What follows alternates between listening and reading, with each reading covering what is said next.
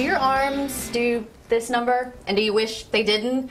Dr. Ennis at Destin Plastic Surgery can fix it, right? Absolutely. Okay, so there are two different types of procedures depending on if you have excess skin or maybe you have a little extra fat that needs to be removed. Absolutely, Chair. So the way we like to think about it, if you think about the skin of the arm as kind of the container and the fat's the volume, we always have to decide is can we just take that volume away and will the skin tighten up, in essence do liposuction, and will that skin tighten up, or do we actually take the skin away? Two very different procedures. This is pretty drastic. Absolutely. Now this particular lady lost over 100 pounds. We see a lot of these patients now with all the advent of the weight loss procedures, the surgical weight loss procedures in particular.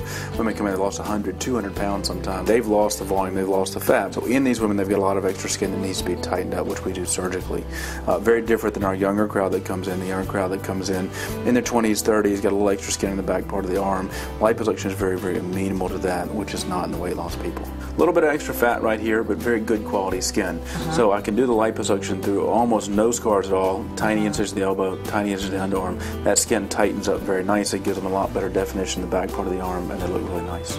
With the healing time, liposuction versus someone who has the excess skin, give us an idea of what that's going to take. They're similar. If we're just doing liposuction, it's typically a week or so. We put you in a little compression garment that holds the skin nice and tight to help keep it shrinking up. If we have to surgically remove the skin, that's a little bit longer. Then we're typically talking 10 to 14 days. But usually within 2 weeks, you're back at work and doing well. And is this just something where you can't lift anything, any heavy objects? Absolutely. Now the liposuction will get you back pretty quickly. Most of those people are back in the gym in a week.